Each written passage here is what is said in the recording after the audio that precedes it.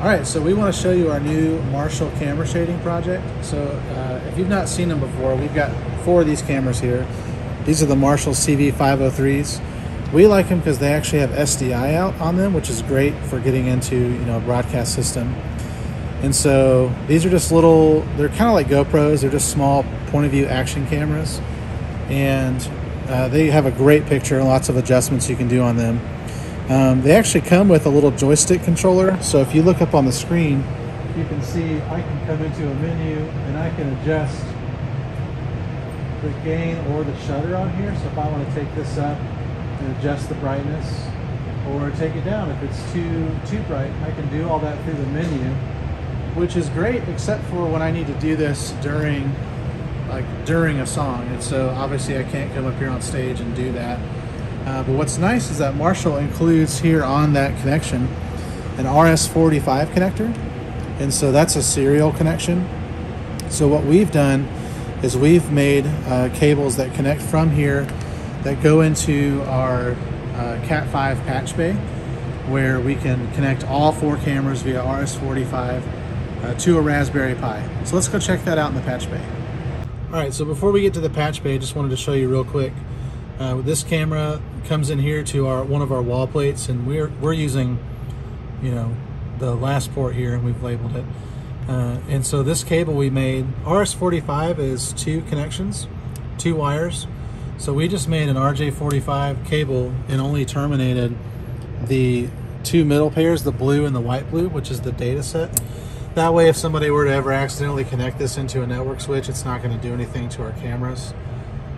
But now let's go look in the patch bay and see how it's all wired up. Hi guys, I'm David. I work here at Fellowship with Joseph, and picking up where he left off, I'm going to talk to you about how we patch our serial lines into our network. If we come down here to our serial patch panel, this is where all of our cameras come from our wall plates. All the lines that carry serial have been tagged with the green marker so we can make sure we don't plug them into a network switch. Like he said, we have it set up so it won't harm the network switch, but it's best that we don't. And if we continue around to the back of our racks here, all 4 of those serial lines come into this little connector here, where they're combined into one. And if we follow this line up, it goes into our USB to serial RS-485 connector, which lands on a Raspberry Pi 4, which is then connected to the network so that we can talk to it from the control rooms. Alright, so for this project we selected a Raspberry Pi 4. I think we went with the 4 GB model, but honestly for what this is doing, the 2 GB would be plenty. We just went with the 4 because we'll probably use it to do other things too. You could even run this on a cheaper Pi like a Pi Zero, but for us we wanted to hardwire it to the Ethernet for networking, since it's a permanent non-moving device, and we wanted it to be controlling multiple cameras. So we just went with this model because it has the Ethernet port already on it. But you can pick any Pi you want, and you probably saw in the video, but this is the RS-45 adapter that we chose. It's about $15 on Amazon. There's probably other cheaper ones, but this one worked great for us. And so it's just a simple USB to RS-45 serial adapter, and that's how we made the connection. So we started out planning to use the SOCAT program in Linux, which allows you to listen for UDP traffic and then basically bridge that traffic to a serial port. And so you could use this command here if you're only going to run maybe 1 camera with your Pi to, you want to control that from Companion. But we found that once we had multiple instances of the Visca module in Companion, that this didn't work. And so it only listened to the first one that connected, and all the other ones it just didn't work. So this would work for 1 connection, but not for multiple.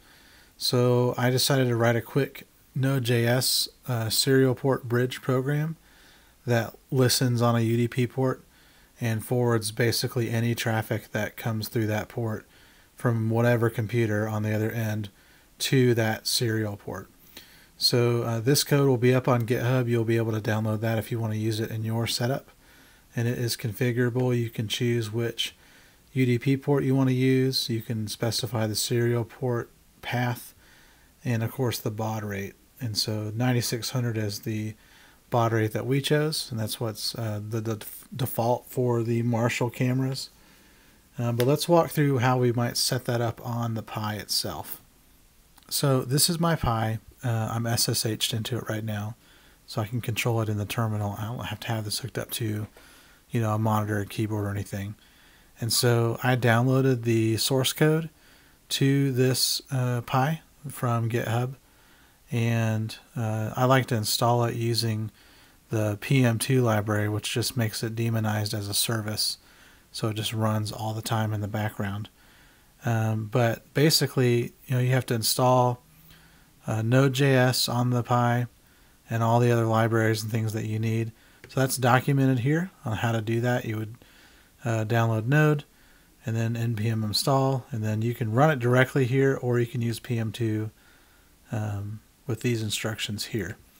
And so once you get it running, that's basically all you need to do on the Pi. It will just take whatever UDP traffic you send it and relay it to over the serial port. So in Companion, what we did, so this is Companion running on our shading computer, and we added 4 Sony Visca modules. Now, of course, we're working with Marshall cameras, but they use the same protocol. They use the Visca standard protocol. So we just use this existing module here in Companion. And if you look here at the configuration settings for, I'll just pick Marshall 1, you can see I'm targeting the IP address of the Pi and that UDP port. And then I chose camera ID 1. Now, if I were to come into, like, let's say Marshall 2, you'll see it's the same IP and port, but I chose camera ID 2. So on each Marshall camera, you'll have to do this at the camera with the camera on-screen display up where you can see it. You have to give each camera a unique ID, because if you leave it at the default, they're all defaulted to ID number 1, and so all your commands would always target that first camera. So just make sure you give each one a unique ID, and you're good to go there. And then on our buttons, we made our home page. These are just simple set surface to another page, and so we gave each one their own page. So let's go to the first one. So I'll go here to 75. That's where we put that one. And right now we just have gain up and gain down. And again, these functions are built into the Sony Visca module. And so if I type in here where you can see just those commands, obviously there's a bunch here that don't really apply because this is not a PTZ camera. But the gain functions work just fine. And you can set the gain to a specific value. You can set the iris to a specific value, or the shutter. We don't really want to mess with the shutter in our setup. We're just interested in gain right now. And then we also added a white balance indoor and a push to auto white balance, just in case we want to try to get that color a little bit better. We might be adding more functions as we go, but for now this is what we have for each camera. And so for us that works pretty well. Welcome to our control room. This right here is our shading station that we use to control all of our cameras. We've got these 4 large RCPs here. That's to control our main broadcast cameras.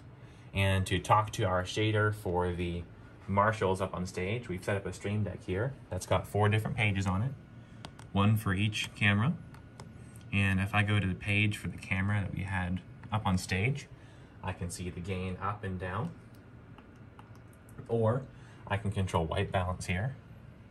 And an extra project we've been working on is we've set this Blackmagic Video Hub controller up to send commands over to this instance of Companion so that we can use these buttons here to control our camera shading on stage.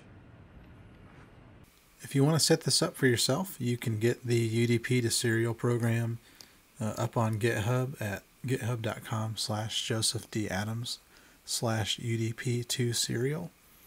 And that's just the simple program that will bridge all the UDP traffic to that local serial port.